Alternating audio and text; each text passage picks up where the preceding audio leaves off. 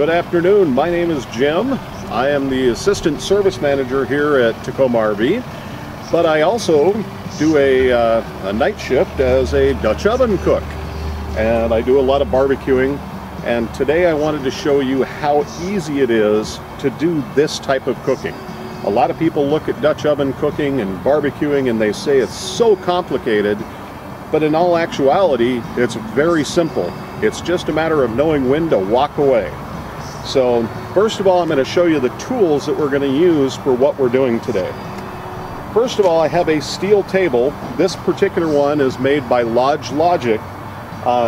There's several different brands of tables and pots, and we'll kind of go over that a little bit. But you've got to have a good steel surface or concrete. Blacktop concrete works really well if you want to cook down in the ground. Doesn't hurt at all. The other thing is, worth its weight in gold is a charcoal chimney. I have the label on this one here. I actually picked this up at Walmart yesterday, $7.88. Not expensive, but these things are just an absolute fabulous tool, and you'll see why here in just a moment. Also, you will need this little guy.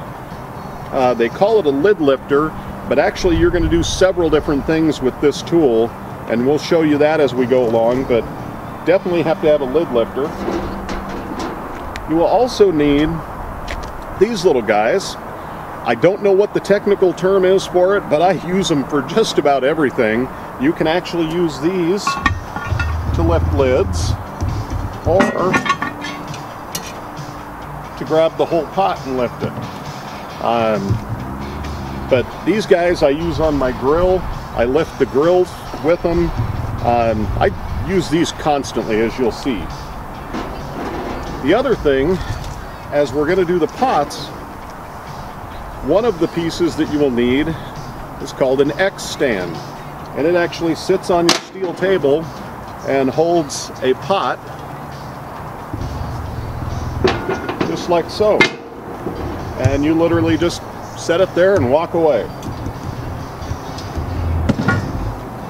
Now, they do have several different models of these. They have ones that look like triangles, there's squares, there's some that are circles. Any of them work, as long as you have something to get that steel pot off the table. Now, along with that, you have the steel pots themselves. Now,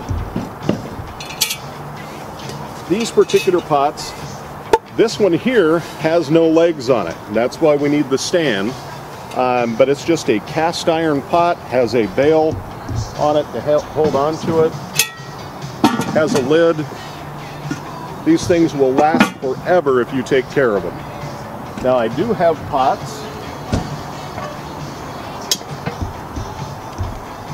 exactly the same size, but these ones have legs on them.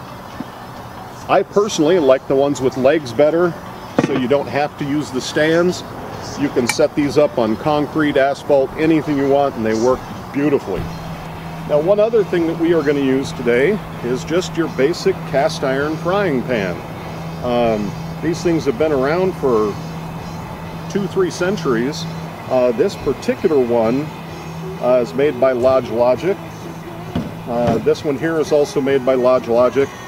They're just a basic pan, easy to take care of. Everybody's got one of these at home. Okay, now we're going to start some charcoal and use the charcoal chimney that we talked about. And I wanted to show you how easy this is. It is so easy that a salesman can do it. Okay, now I talked to you about starting the charcoal in the chimney, but to recycle, trying to be green about things, trying to keep our planet green, right, Hayes? That's right. Okay.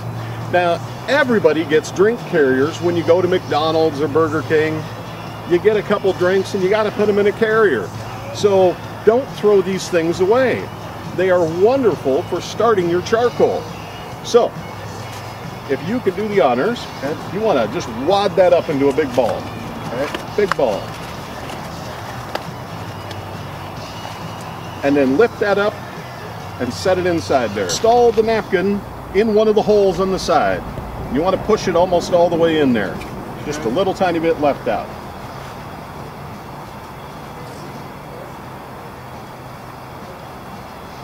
Okay, now we have an open bag of charcoal here. Okay. You want to grab that and fill that all the way up to the top. Just dump it all in there.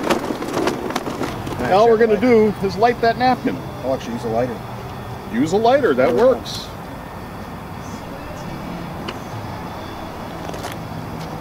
Now, the most important thing to know at this point is once you have that lid lit up and it's starting on fire, walk away. In 13 minutes, that'll be ready to go. Okay, at this point, we've got our charcoals all ready to go. You can see they're starting to gray on top, which tells you they're ready and set for motion. And on my steel plate, I just dump them out. Now, I'm going to make a ring of coals down here on the bottom. And there is a formula for how many coals you want to use. The formula kind of goes like this. Whatever size pot you're going to use, you double that amount of inches. In this case, it's a 12-inch pot, so we're going to use 24 coals, but we only want 1/4 of them on the bottom. So in this case, we're going to use 6 coals on the bottom.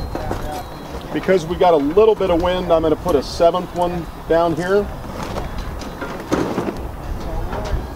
I'll put my X plate on there. And all I do, set the Dutch oven on, and now I'm going to put the other 18 coals on top.